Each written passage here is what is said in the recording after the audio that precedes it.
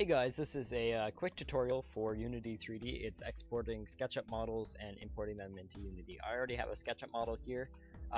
First thing first, you have to make sure that the SketchUp model is not a 2D model.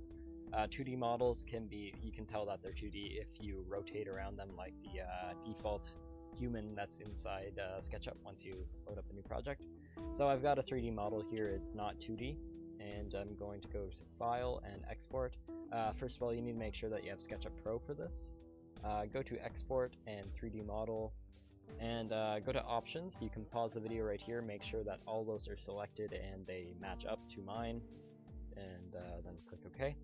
I am going to set this as plant because it's a plant, and I'm going to export it into my SketchUp models because I already have SketchUp models in my Unity. So I'm going to export, and it's going to create the model. Click OK. Now Unity is going to freeze for a second because it's importing the model. There you go. Now I can simply just, well, I'm going to create a train so you can kind of see what the scale is. Then you can just drag the plant right into the game. I'm going to make this a little bit bigger, 50 times bigger. And there, now you have a plant.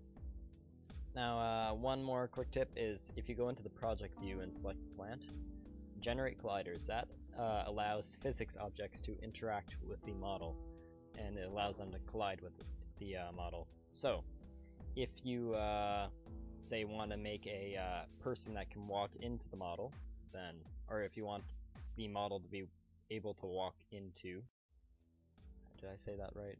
Anyway, if you want to be able to walk into the model and not go straight through it, then make sure that's selected. And then click apply, and now it's not walk-throughable with the first-person controller, or it's not like hittable or anything. Anyway, that's pretty much it for this tutorial. I thank you very much for watching, and come back later for more Unity 3D tutorials. Thank you very much. Goodbye.